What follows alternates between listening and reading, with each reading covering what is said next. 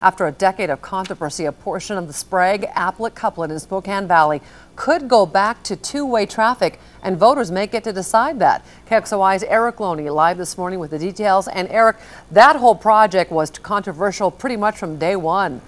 It really was. 10 years ago, or actually 11 years ago, it went into effect. Spokane County did it back in 2001. Spokane Valley City Council person wants to end this debate once and for all and let voters decide. The council could decide to put it on a ballot on November 8th. They'll make that decision tonight. And what voters would end up deciding on whether they want to return Sprague Avenue and put the center stripe back into it, making it two-way traffic, Sprague and Appleway, from Argonne east to University. The portion from Argonne west to I-90 would remain one-way traffic. Now the cost, $6.5 million. $3 million would be spent on landscaping, and then $2 million more would be spent on striping and new signals. The city just paid for a $40,000 study that determined that there would be traffic problems no matter what voters possibly decide.